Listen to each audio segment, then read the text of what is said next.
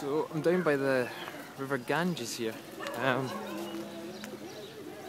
just still watching the sunrise. It's gorgeous. You can get boats out into the river, but I don't have time just now, so it's a trip for another time if I'm lucky enough. But they all come down here and they all wash and bathe to purify themselves. You get loads of wee guys, like your man behind you here, who drive the boats, and of course they try and get you to join them.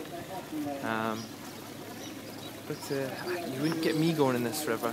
It's supposed to be one of the most polluted rivers on the planet. But because of the religion, they have to do it because it's a purifying process. Not only that, you're supposed to even sip the water as part of the process. But you wouldn't see me doing that. It's pretty horrible. Even like here. Sorry. Here you go. Right next to the river.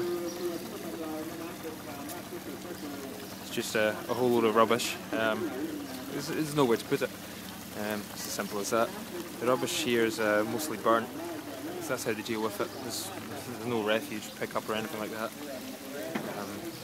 The other thing is, everywhere there's cows here, because cows really are holy in this city. You're walking about the little maze of streets, and you're just dodging either cows or cow shit. But what a gorgeous place. I wish I had more in a day here actually. Well, 24 hours and I've spent like 7 hours of that on the computer. So